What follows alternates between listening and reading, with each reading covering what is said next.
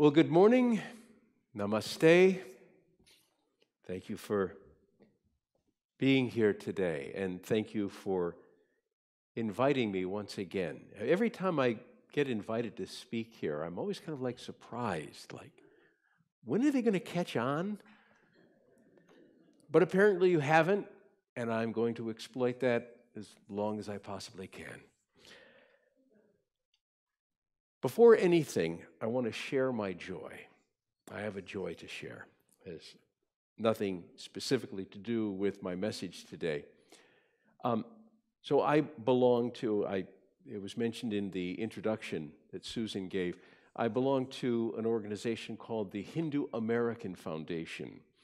And I received a call from a colleague of mine, who's also a part of HAF, who lives in Texas. And he let me know that he and his family are taking a road trip, and they're going to be passing through Grand Rapids, and he'd love to connect. Now, before anything else, he mentioned when he said family, it's not just him, his wife, and his 2 kids. It's family. There are going to be 11 of them on this trip. And I said to my wife, think of the 10 people in this world you love the most. Hopefully I'm in that count. Now think of those 10 people with you on a road trip. She said, no way. Same thing with me. I would have a hard time finding myself on the road with the 10 people in the world I love the most. There's just challenges that come up with a number like that when you're traveling. 2 carloads of people. But, you know, that is a wonderful element of Indian culture. It's like they just do a lot of stuff together. Anyway, so he contacted me on Friday morning. We agreed that he would come to my house. He was, at that point, they were staying at a Holiday Inn in Cedar Springs, and they were going to come down to Grand Rapids, spend a little bit of time with me, and then head towards Chicago. Okay, so I texted him my address, and then I texted him some other information. I said, when you come to the property, the code at the gate is, and I gave him a number. I said, then you're going to take the road about a quarter of a mile, and the first place you're going to come to is the carriage house. So you have to go past the carriage house about another 100 yards, turn to the right, and there's the house. Okay. So a few minutes later, I'm standing close to the door, and I'm getting a phone. I see my phone is lighting up, and it's my friend Rajiv. And I also see a car parked in front of my house, and I know why he's calling. Because there's no gate. There's no quarter-mile road from the main road to my house. It's all made up. There's no carriage house. There's nothing. I live in a house just like the houses around here. But he didn't know that. So he's in his car in front of my house, wondering, this seems to be the right address, but he's calling me, and I just run out to the porch, and I yell, Rajiv, and he rolls down his window and says, where's the gate? I go, Rajiv, you know me. I would have a gate. And the family just loved that happened. That was my joy. I'm easily joyful. So I want to start my message officially by talking about an incident that my wife had several years ago. She was standing outside a church downtown, and she was about to go in. She was with a group of people, and they were going to go to a funeral service of a gentleman who unfortunately had committed suicide. And needless to say, the mood was rather somber. And he suffered depression. In this little group of people, there was a gentleman who said, Very odd. It just dropped out of the sky. They were talking about depression, a couple of people. And the man said, well, oh boy, they must be depressed in India a lot. Teresa goes, why would you say that? He goes, well, because of their religion. Well, he didn't know that the religion of India was the religion of my wife. And she didn't know what to say. And at that time, she was the executive director of our children's museum here in Grand Rapids. And he was somehow, I forget, he was a part of that fellowship, if you will, that organization. He wasn't an employee. I don't know if he was a member of the board of directors or what, but somehow he was connected to the museum. Teresa was astonished that he would say something like that. She knew he didn't know that she would take personal offense at this. So she really wanted to talk to him. She really wanted to just sit down with him and say, you said this at the church. You probably don't know my spiritual background, but I took offense at this. And I want to help you understand that statement of yours is untrue. Well, certainly they have depression in India. They have depression all over the world. But it isn't the religion itself, per se, that is causing the depression, at least in most cases. So she approached a colleague of hers at the museum and was looking for advice. It's like, should I approach this person?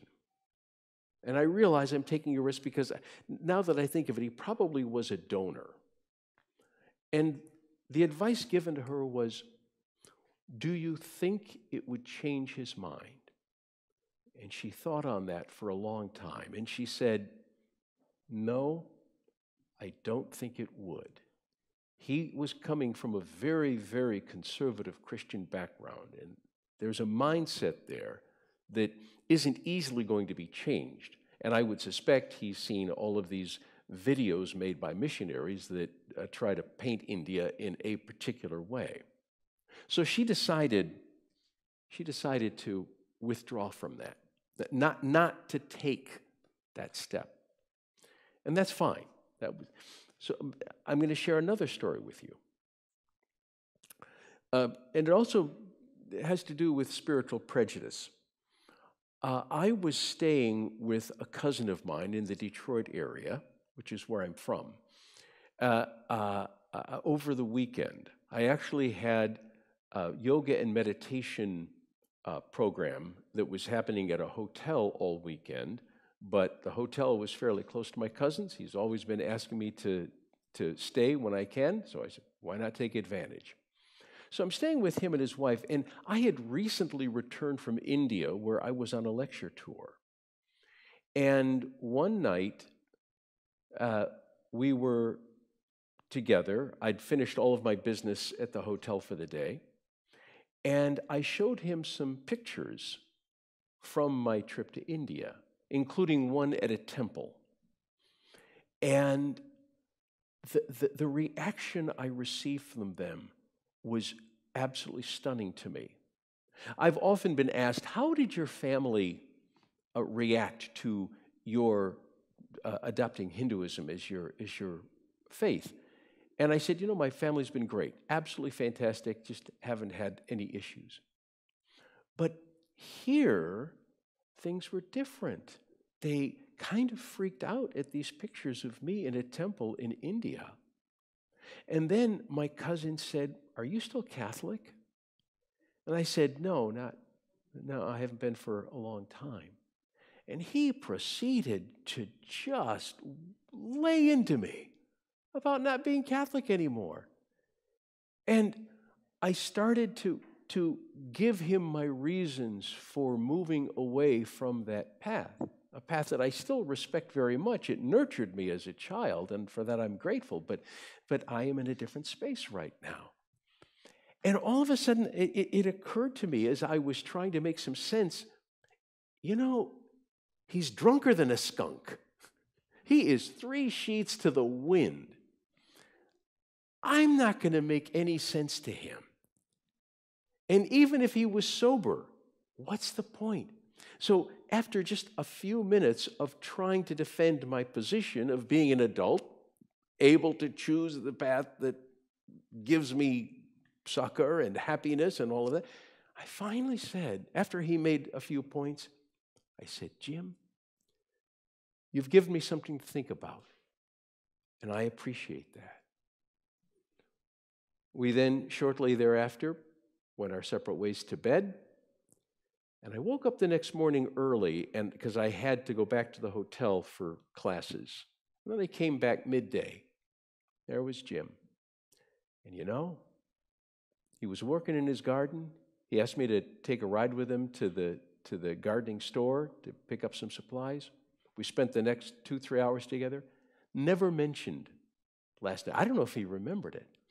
The point I'm making in this is that both my wife and I had situations where we were able to walk away, where we weren't all that concerned with being right, because having that mindset of having to be right, you can be right, but having to prove that you are right when it isn't going to make that much of a difference in your life or the life of somebody else, that is a wonderful exercise in encouraging harmony. I'm not saying that we back off from every argument, because some arguments they need to be made. Sides need to be drawn. Discussions need to take place fairly, calmly, dispassionately. And unfortunately, the sad news is that not all situations are going to be like that, and that we aren't going to be able to come to a settlement in every situation. But I do believe that we can come to settlements in most situations. If we are dealing with rational people who are sober, that always helps. If under certain conditions, we can make things right. Because you see, we are predisposed to harmony. Think about that. We believe, us in this room, I'm assuming, unless there are any guests for whom this is all heresy, but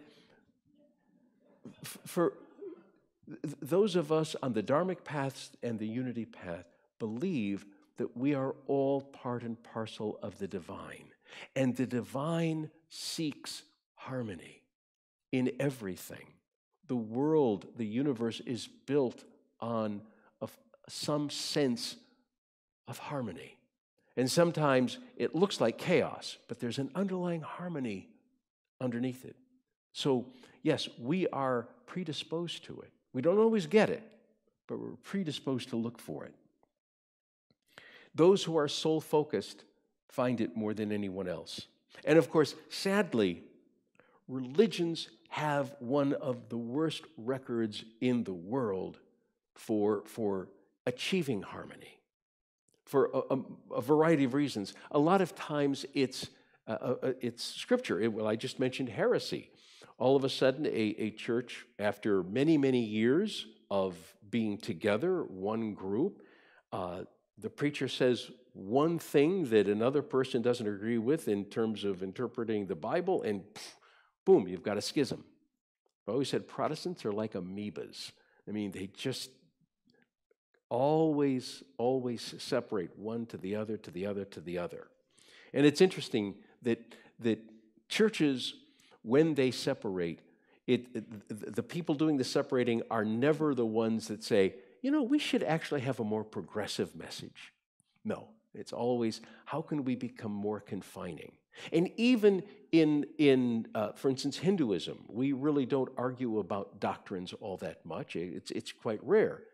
But we'll yell at one another in terms of what are we going to paint the kitchen or the social hall in our temple or something like that. Okay, so there's always opportunities to get frustrated, to get angry with people, and to have disharmony. So it's extremely important. We should be the models of the world, not we here in this room necessarily. I'm talking about all religions. We should be the ones showing the way. Sadly, that is not the case. We have to make an extreme effort in our spiritual communities. And you know what? Separating sometimes is the best idea out there. To separate with good feelings, you can still separate with harmony in the same way that two people in a marriage can separate harmoniously.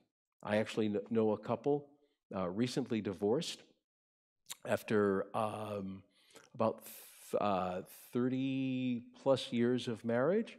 You would not believe how harmonious that was. They used one lawyer, and because they both still loved one another, just felt that they couldn't be married, it worked out very well. So just because there is some sort of separation, whether it's a spiritual community, a marriage, a friendship, a business, whatever, work harmoniously towards that separation. So how do we work on harmony? First of all, we affirm it. We affirm our goal. We affirm the task given to us, that whatever has to be done is going to be done harmoniously, agreeably. When we start with that, we're always more likely to achieve that goal by first affirming. And then when there is disagreement, have rules of engagement and be bound by them. And if the other side breaks those rules, okay, so for instance, starts yelling, negotiation has to stop. All right, break up for the night, cool off, come back tomorrow.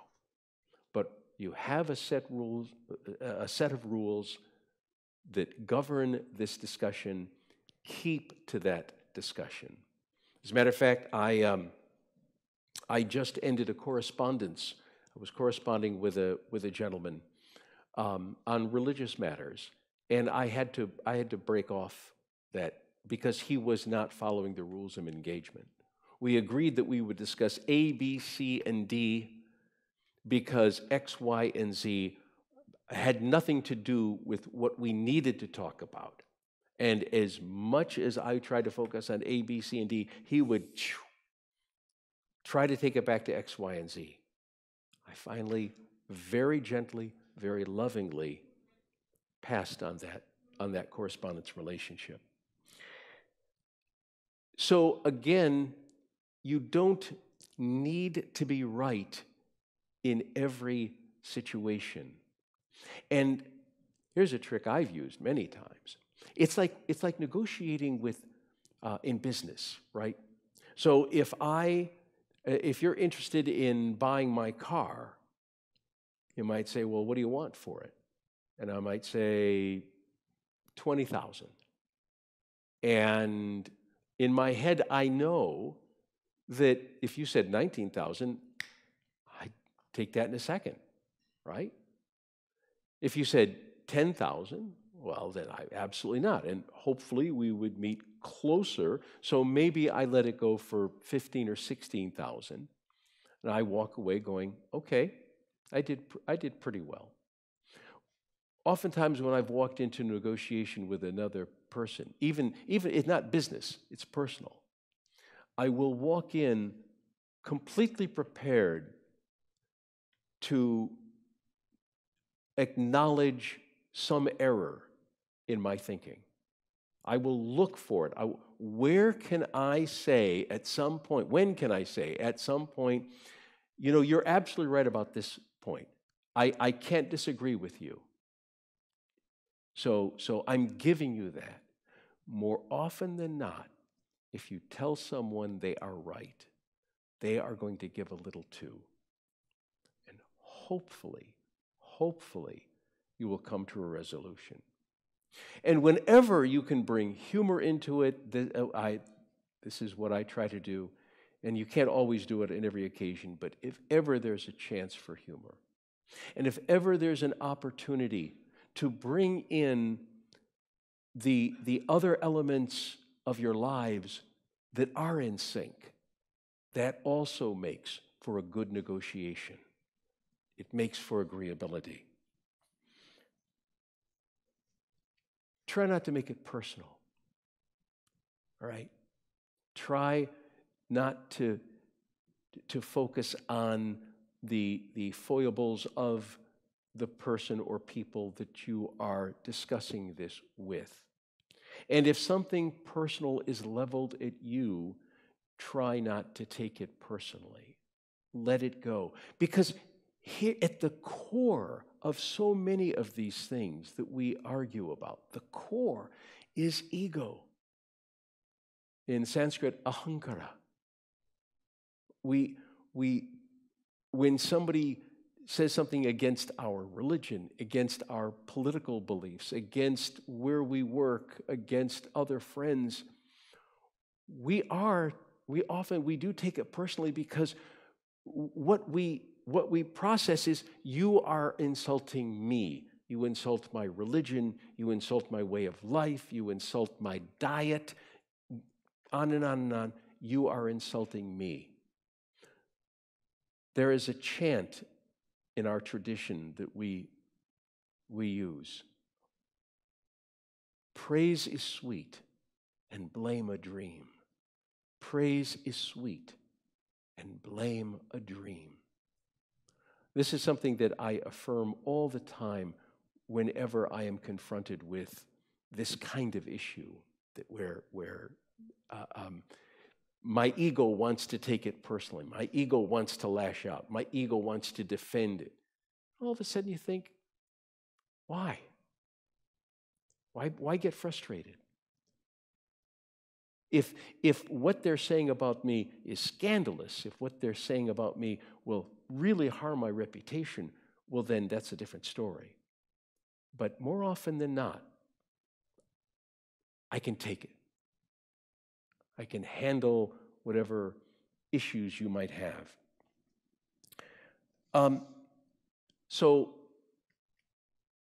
as part of that thinking, remember that our opinions, our gods, our politicians, none of them is truly you or me.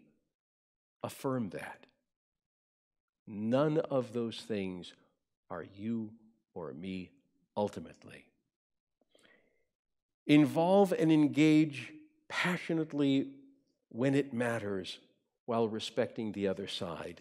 That is to say, sometimes we do hold certain truths to be self-evident, and you can, by all means, stand firm to your beliefs. If you are arguing human dignity, if you are arguing against racism, if you are arguing against autocracy, you're able to stand firm.